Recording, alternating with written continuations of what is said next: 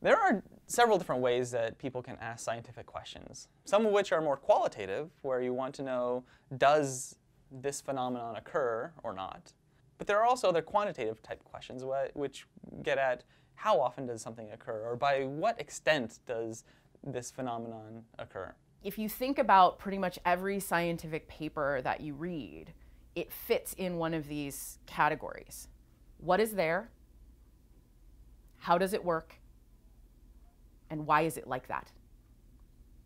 And they're all important aspects of science.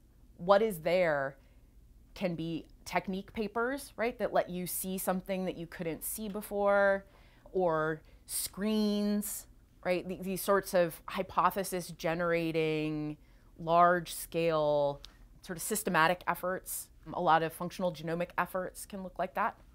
How does it work, right? This is a question that draws on mechanism, right? Which is, I think, a really interesting word because it means something different to like every different subfield of biology, right? So some people think that a mechanism is how particular amino acids wiggle around in a protein.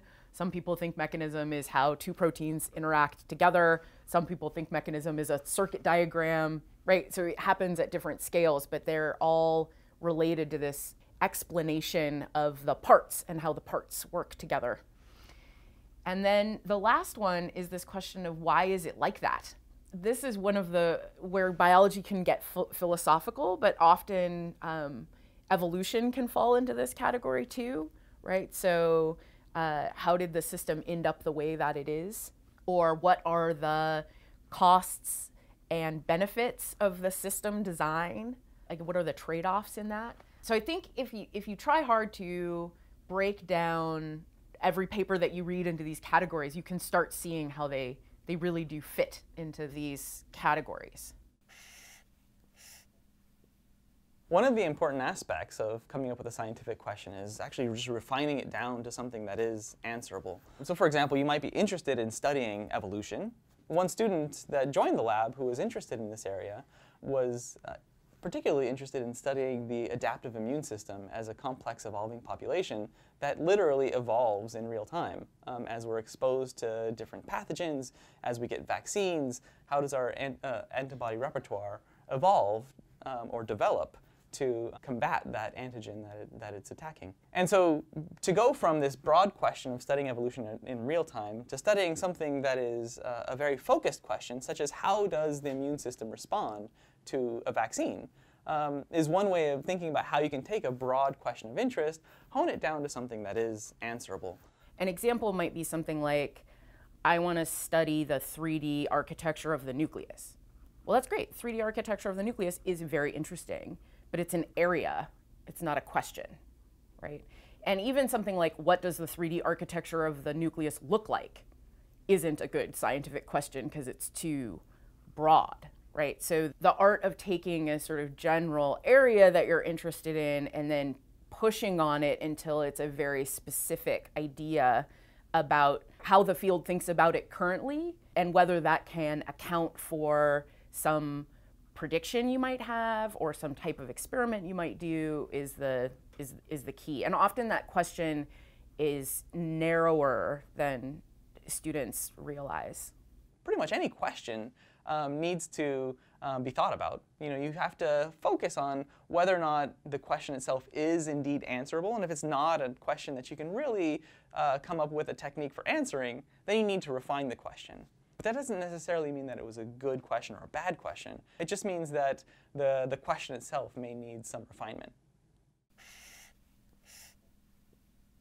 I think the biggest question and the most important question you can ask yourself is, how will the field be different after I answer this question, right? And that means that you need to consider what the current thinking is in the field and what the current sort of methodology is in the field. And so will you confirm an existing idea that people are already pretty confident in?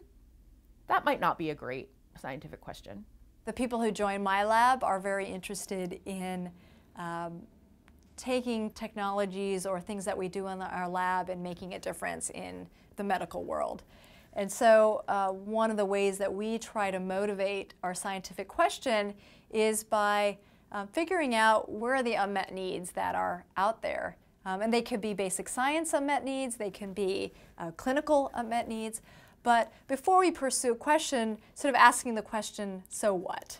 If we, best case scenario, everything worked, what would this actually do? And if we can't answer that, we generally step back and say, well, maybe that's not the right question or the right approach to take. You know, and it's not always so easy, right? Sometimes you don't know what will be the end goal, but at least it's a place to start.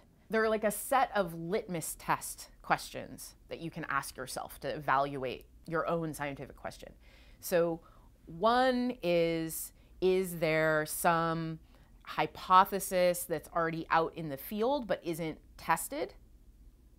So people might think differently in the sense that if you confirm it, they might finally feel confident that this is a real phenomenon. Is there a hypothesis that you think needs to be overturned?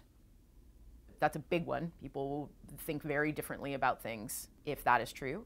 Are there ways that people have been doing experiments that are technically limiting, such that you do things in a technically new way that allows them to think about the question and do it and do their work in a new way? That can be another really good kind of question. But not all questions have to be revolutionary, right? I think that there can also be really good scientific questions that are taking existing ideas and moving them into a new system where you might be able to do different kinds of experiments, right? So that's also can be incredibly valuable, where you're not changing conceptually how people are thinking about a problem, but you're enabling like a whole different sort of sphere to work on that problem. This year's Nobel Prize in Medicine and Physiology went to Yoshinori Ohsumi, who discovered autophagy in yeast. He described the pathway that was already known in mammalian cells, but in a situation much like I had done for secretion that allowed the molecular details to be elucidated in a way that was not going to be possible in mammalian cells. He published 2 papers on which his Nobel Prize was based, one in the Journal of Cell Biology and the next in Febb's Letters. Neither of those papers would have been accepted by Cell Nature and Science because they weren't flashy, because, you know, yeast autophagy, you know, what does that mean? And it was only clear to those who could see what advantage he provided that this was going to solve the problem. Finding a problem like that is the challenge. And that's what I think the most creative people do. They find a challenge like that and a potential solution. That's the kind of thing that, to me, is the most exciting. It's not that everything that you do has to pass this test of novelty. If you're sequencing a human chromosome, there's not much innovation because someone next door sequenced another human chromosome. You sort of do the same thing. It's not innovative, but is it important? Is it impactful? Will it be significant? So I think innovation and novelty are things that you want to have at the kind of big picture level, but don't have to be drilled down to every experiment. So I think the broadest, again, just to reiterate, the sort of broadest advice is to think about how will the world change? How will your field change? How will your lab's thinking or doing change after this gets answered?